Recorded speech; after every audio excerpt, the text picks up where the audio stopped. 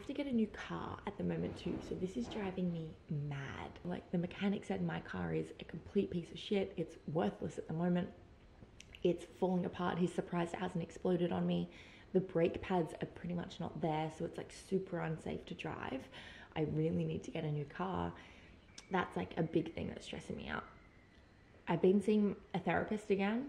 The therapist that I had on the Hoffman process, she's amazing, absolutely amazing. And she understands like my history and my story and my relationship with particular family members that I'm trying to work on that relationship.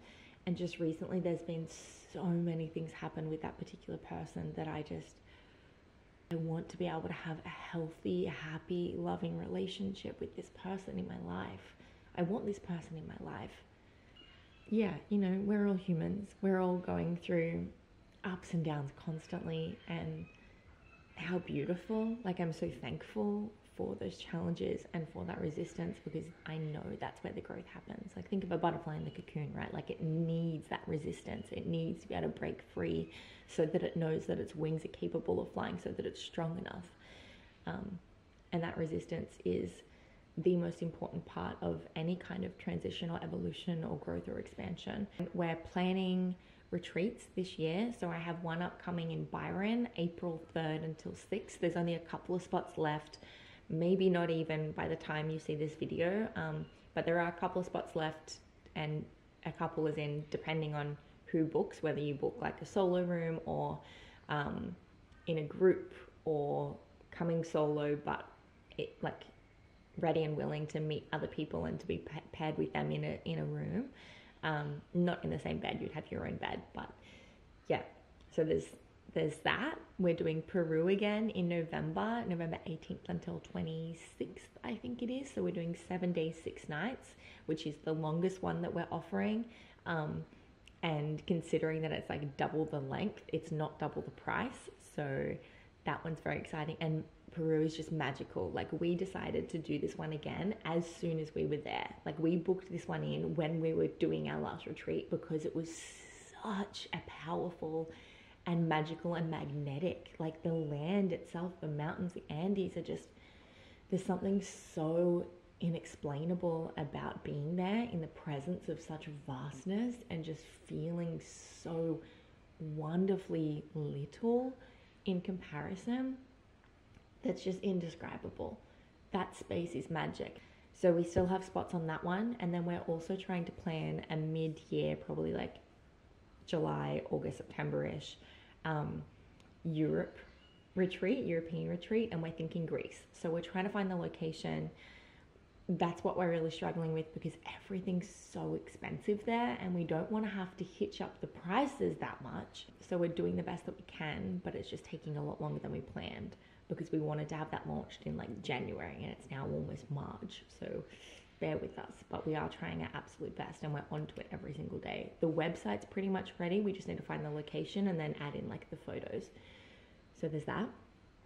And what else? Oh, I'm going to Cambodia with my mum. We're going on a Habitat for Humanity build, which is super exciting. So this is actually one that we were going to do in Nepal 2020. So literally like 3 days before we were supposed to fly out to Nepal, you know what happened, right? Everyone knows what happened. The world just completely shut down and we were unable to go. And so we've had this like waiting, this trip. That one was going to be for International Women's Day and in honor of her past mother. So my grandma, my Oma is what we called her.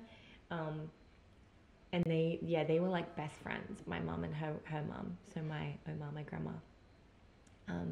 And so that was going to be like her birthday in honor of International Women's Day as well. This one won't be around those same dates, but still very, very excited to go and to be a part of this and to spend some one-on-one time with my mum in that capacity, especially like doing something that we both really enjoy being of service. And I think in that way we can really honor my Oma, because she was the most selfless human possibly on the entire planet. She was really involved with charities and stuff like that. So I think this is the perfect way to honor her. So Oma, this one's for you. And And then we're going to Bali. So Bear and I have both been asked to teach at a festival. It's called the Dream Machine Festival.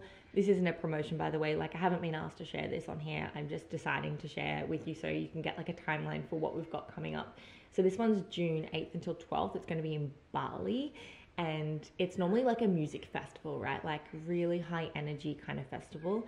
And this year they're integrating more of a wellness approach. So I'm teaching yoga, Bear's going to be teaching a breathwork class, and there's so many other activities. Like, it's crazy the amount of activities. Some I've never even heard of, like everything from like fruit cutting classes, like to be able to like carve fruit really cool, to like banana leaf weaving classes, like ice baths, saunas, sound healing. Like, super excited to go. I do have a discount code if you want to go and get $100 off. You can use Sjana100. Again, I was told to share that on Instagram, not on here. So this is just like if you really do want to go, there's $100 off. Come to Bali in June 8th until 12th is when we're going to be there. And I'm sure it's going to be so much fun, like so much fun. So then we're going to be in Europe. We're going to do our European retreat, our Greece retreat. Where are all these little flyaways coming from? Our Greece retreat. And then probably stay around for a little bit. Neither myself or my partner Bear drink, but I don't know, a song came on the other night and I just imagined just like a little bit red wine tipsy, like on the Amalfi Coast or in Italy or in Spain. I don't know where we were, but I was like, that's an interesting feeling for someone who doesn't drink. Sorry guys, a bit overexposed. For someone who doesn't drink to have. But anyway, it seemed really beautiful at the time.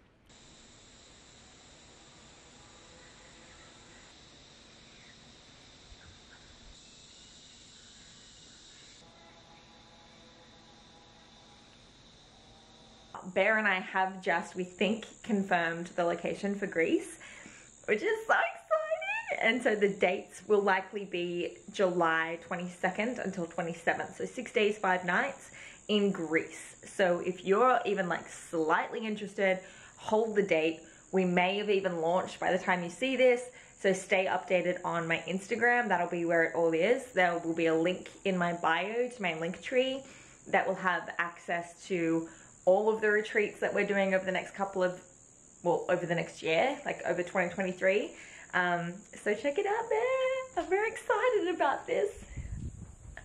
I am desperately in need of a new car. And so the last couple of weeks, I have been every single day, like looking at cars, researching cars, trying to find the right one.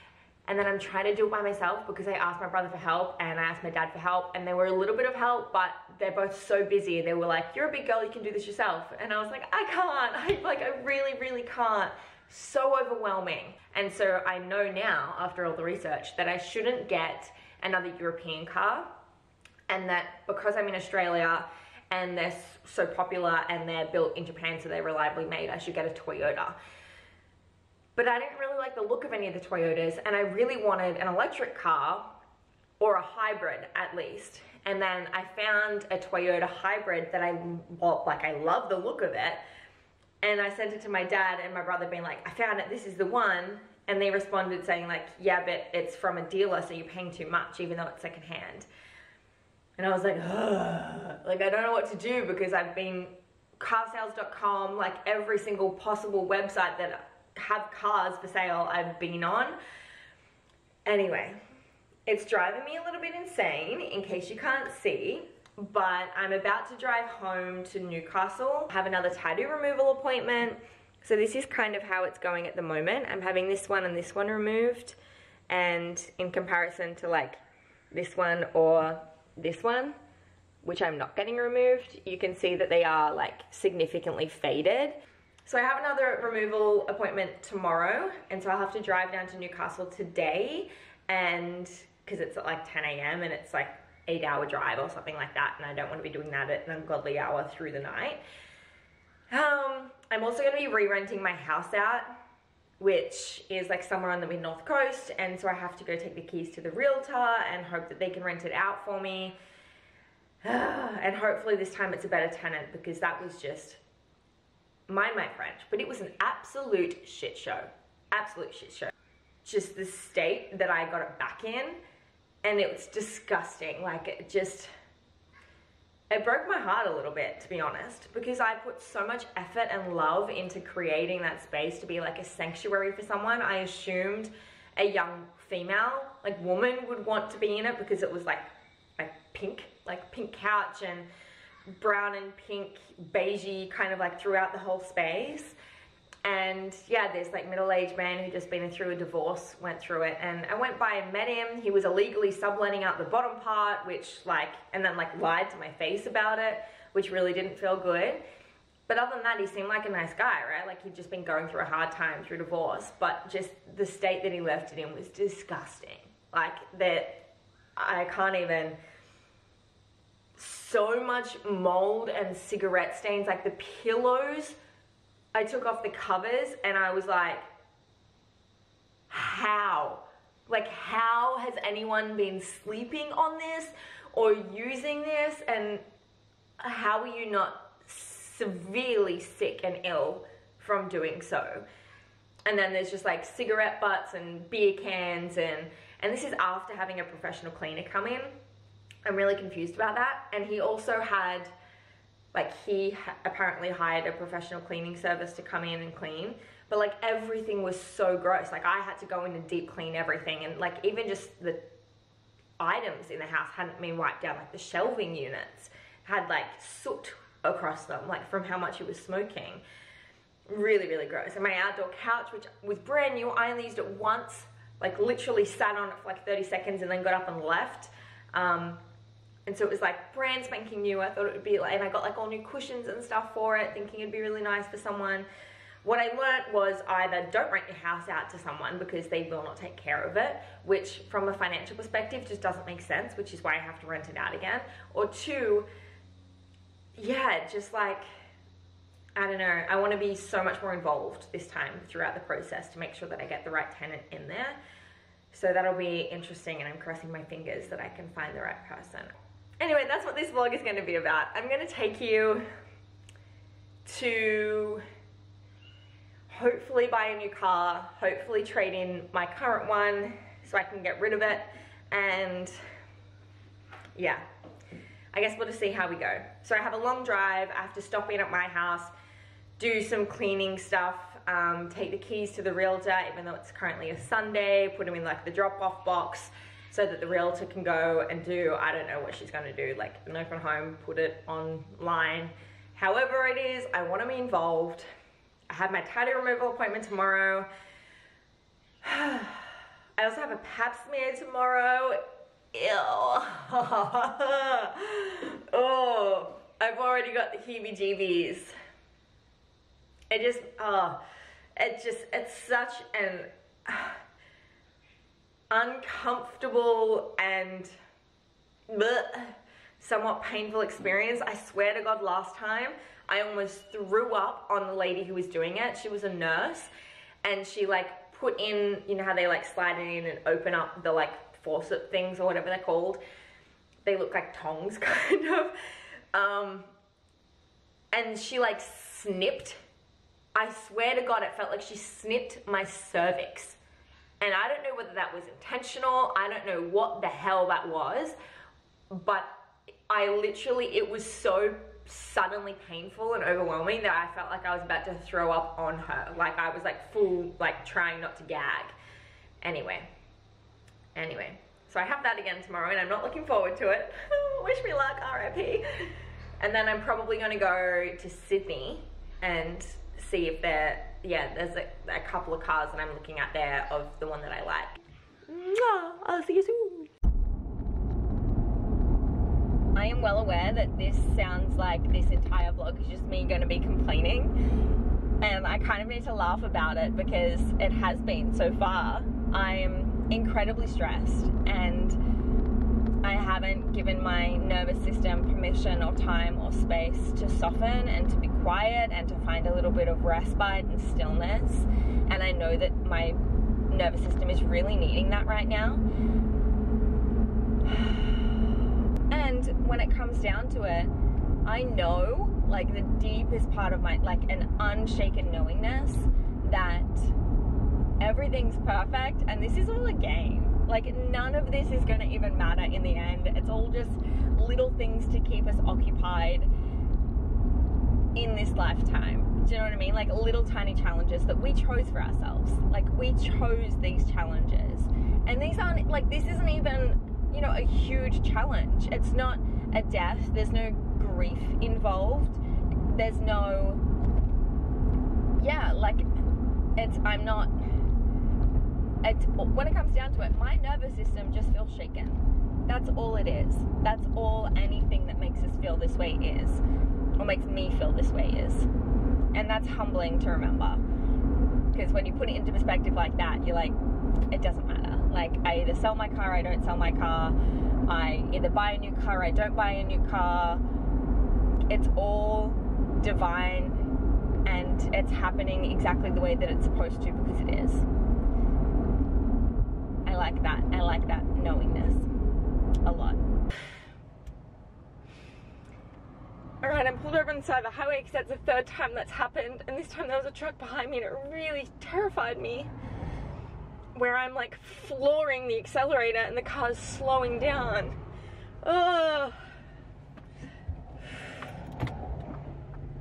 Something really wrong with this car. Ugh. That was scary.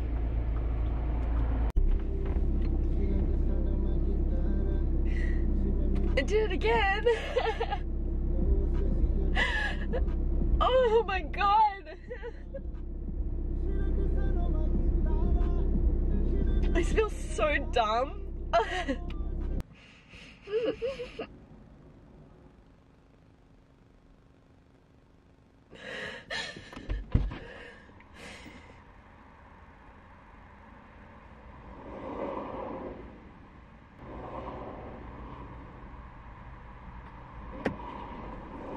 The irony is that I've pulled off on this exact spot before.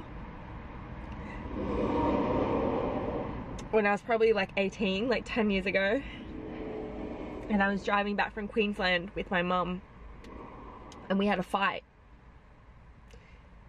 And so I was crying in this exact spot last time.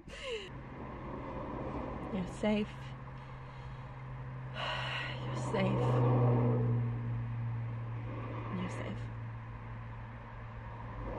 This probably seems really irrational. Like crying because my car's not working. Or very stereotypical female who's on her period. I'm on my last day. I'm on, well, like day 5, so like it doesn't even really exist. I just wear period panties just in case.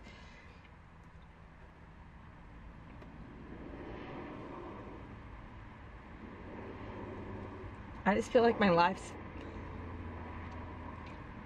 it's not falling apart. Like, that's not the right word.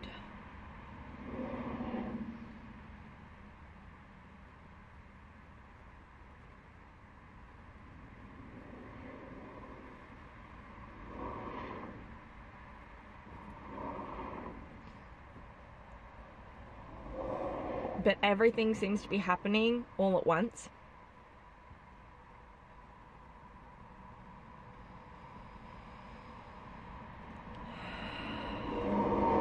And I keep trying to remind myself that I'm safe and acknowledge that really raw, tender, scared little child inside of me.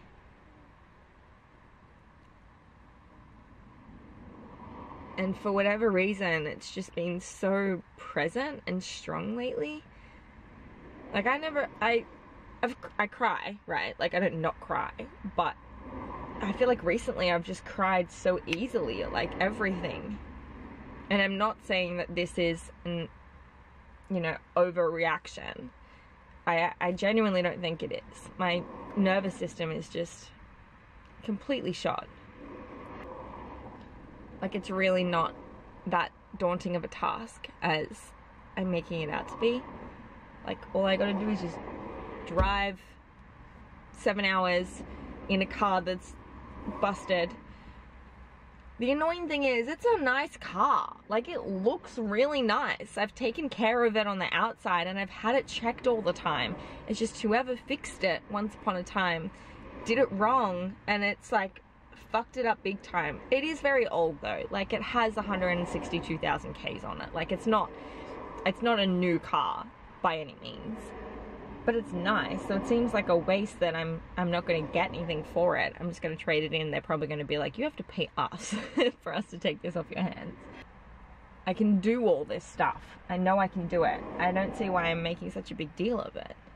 Or why it feels so heavy and yuck, and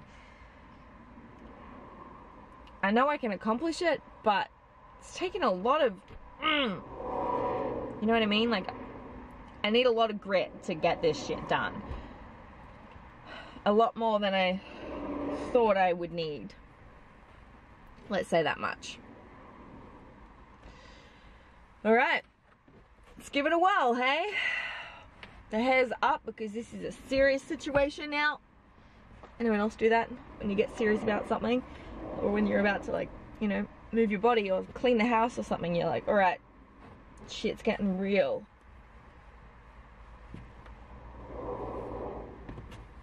You know shit's gonna go down when the hair goes up. Ooh. Wow. Alright, thank you for bearing with me. And I'm actually proud of myself in this moment, because even though that was, yes, probably a big overreaction, or it may seem like that to some people, it was not a panic attack. So success. Win for me, because normally I would have had a panic attack in that situation, and I was about to. And I didn't. Cool. Growth. But like, I swear to God, if it happens again, I'm done. Done. Alright. Take. Was that the 4th time? Oh my God. Take 5. Alright, I am back on the way. I've just been to the house that I'm going to be renting out. If anyone's interested, by the way, it's on the mid-north coast. I don't exactly want to say what suburb, but yeah, I guess you can like DM me on Instagram and say that you might be interested. It's going to be up for $770 a week. Partially to mostly furnished, but like less furnished than I'd left it, just because I don't know whether I'm going to be renting something up in Byron later this year. I'm also still going to use like part of the house, lock it off as storage, not for anything like valuable or anything, just like, you know, rugs, curtains, that kind of thing. And yeah, and so I really want to get a tenant in there that I can trust and that is respectful, and ideally a female. I don't know why, that just makes me feel more comfortable, and I feel like the space itself, having like a pink couch and stuff like that, is made for a female. If you feel like that might be you and you're looking for something on the mid-north coast, it's not in Coffs Harbour but like around Coffs Harbour-ish, hit me up. This is now a joke how many times I've had to pull over on the side of the highway. I reckon this is number like 12. 3 more hours. 3.5. 3.25. Send help. That's my brake.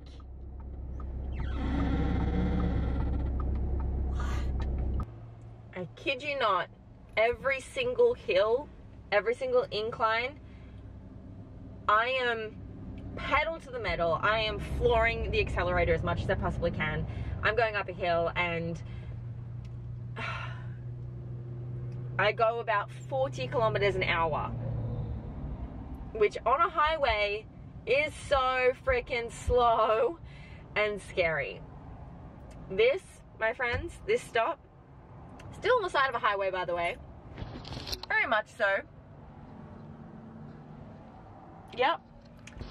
This is number 18. Stop 18. Oh. Let's just appreciate that sunset though, and how good working, how well working all these other, how well, all these other cars are working. There we go, I got there. Pretty sunset. Just because mine isn't doesn't mean I can't be grateful for other people's working. Tell you what, that is one thing that I took out of this, is that I'm going to be so grateful whenever I have a working car. Like, so grateful. I'll just be like, whoa, I have a car that can move me and I won't go slow on the highway. What? Alright, well that, my friends, is what we call an adventure of, not a lifetime, but an adventure. It was definitely an adventure. I made it. I'm currently sitting in the driveway. I just pulled up. I called Bear for the last 20 minutes because I had an emotional trip. I like imagined myself dying and all the things that I would want him to know, and I ended up just like crying and sobbing in the car by myself. Wow. I'm tired. I think it's time for bed. I'm gonna go have some dinner and a cup of tea and give mum and dad a hug and then conk out, fall asleep straight away. And then I'll wake up tomorrow and I'll figure out what the hell to do, because this car is not going to get me to Sydney the day after tomorrow.